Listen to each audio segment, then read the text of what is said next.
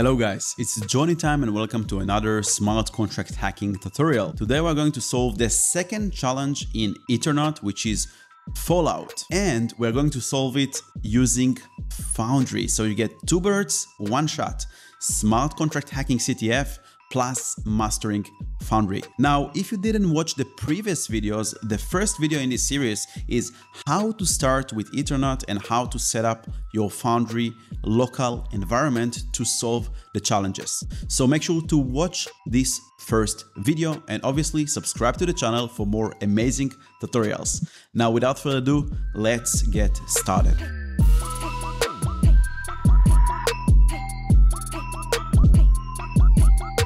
So in the second challenge, Fallout, we have one objective, which is claiming ownership of the contract below to complete this level.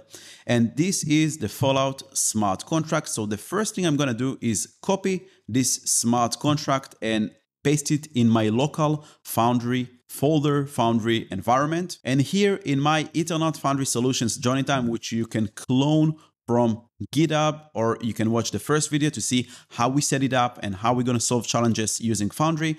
I'm going to create inside the SRC folder the smart contract fallout.sol, and I will paste all the smart contract code.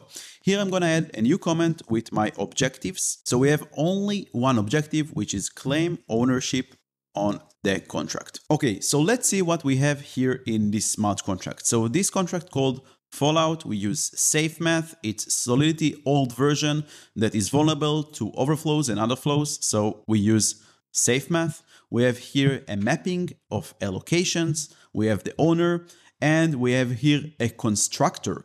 So this is the constructor. Now in Solidity older versions, instead of using the keyword constructor, we use the smart contract name as the function of the constructor function.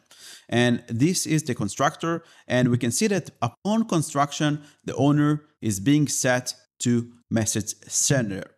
We want to see if there is another function that changes the owner. So we're going to search for owner. We have a modifier. We have only owner modifier protected function, but we don't have any other function that updates the owner.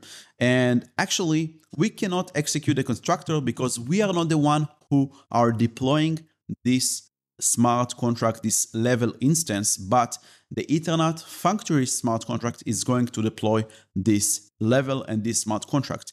So how are we going to change the ownership of the smart contract if we are not the ones who are running the constructor? Now, before we move on and I will tell you the solution for this challenge, I want you to pause this video and try to think yourself and try to activate your attacker mindset and see how you can hack the contract. And if you find it a bit challenging and you want to take your smart contract hacking skills and auditing skills to the next level, you should definitely check out our complete smart contract hacking course, which comes with 30 different chapters and more than 50 hands-on exercises, just like this one with walkthroughs, but more guided, more hands-on, and more advanced. And by completion of the course, you will receive a certificate, official smart contract hacker certificate, that will help you to showcase your skills and increase your chances of landing your first smart contract security researcher job. On top of that, you get access to the best Web3 security community where you can interact with other students and other professionals,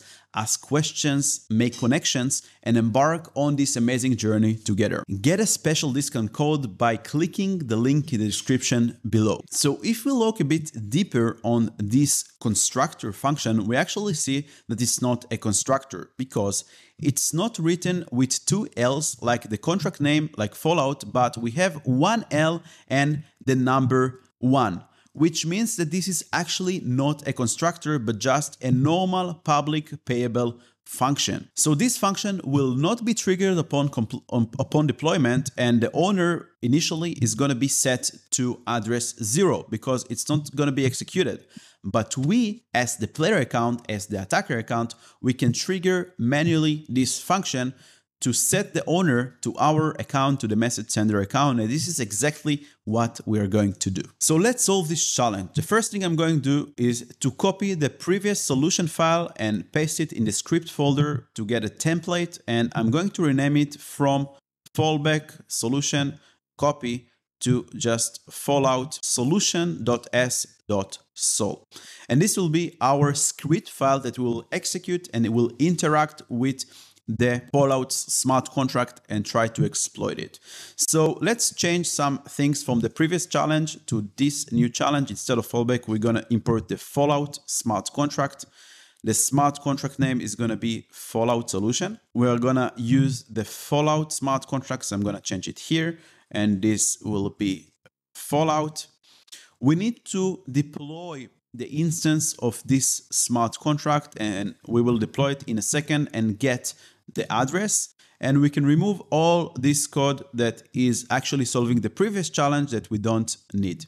We will keep the VM start broadcast with our private key and the stop broadcast because we want to make sure to send the transaction to the Goerli blockchain with our player account, with our private keys that is being retrieved from the environment variable. Again, if you are not sure about this command and about this private key, watch the first video where I'm explaining how we are setting up our Foundry repository and our environment. The next thing I want to do is go to the website and get a new instance. So I will submit a transaction with my MetaMask wallet, and it will be submitted, and now it will request a new instance.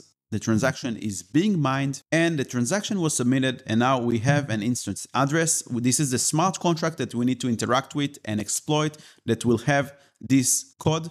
So I'm just going to copy here the instance address and paste it here in my script file. Now here we need to write our exploitation. So the only thing that we need to do is just call this symbol fallout function, fallout with 1 instead of L. But for our nice output, before calling the function, the first thing I want to do is first I want to see who is the owner of the smart contract before we call the fallback function, fallout function, and who is the owner after we call the fallout function. So first I'm going to add here a console.log owner before. Then I'm going to print the owner of the smart contract. So fallout instance.owner. And then I will do here owner after.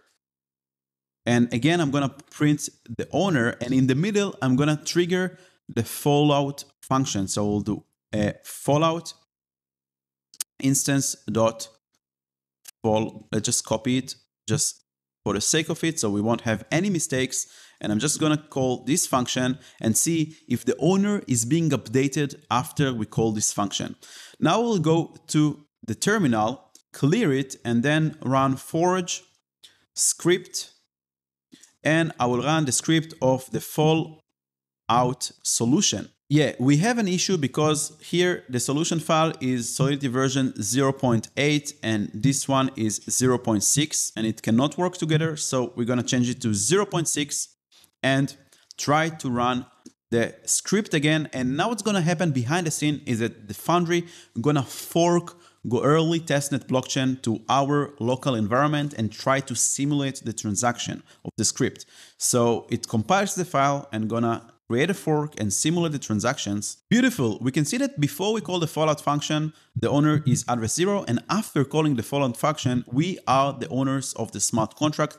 You can go to your MetaMask wallet or to your Enval to validate that this is your player account. Now, this is the gas cost, and we can see that the simulation completed. And now in order to send it to the actual blockchain, we'll need to add here the broadcast command. So now we run the same transaction, but the difference is that we're using the Anchor RPC to broadcast it to the Goerli blockchain. And the transaction submitted, now we're waiting for one receipt for confirmation, and the transaction was mined and confirmed. And now I can go to the website and try to submit the instance because we're supposed to be the owners of the smart contract and achieve the objective and the required state.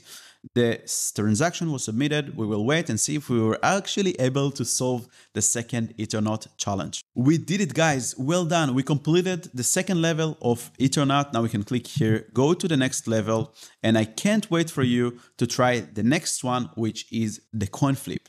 If you enjoy this challenge, if you solve it, make sure to smash the like button so more people can enjoy from this video, and obviously subscribe to the channel so you can enjoy all the awesome tutorials that I'm going to post in the future or the ones that I posted in the past. Thank you so much, and I will see you in the next tutorial.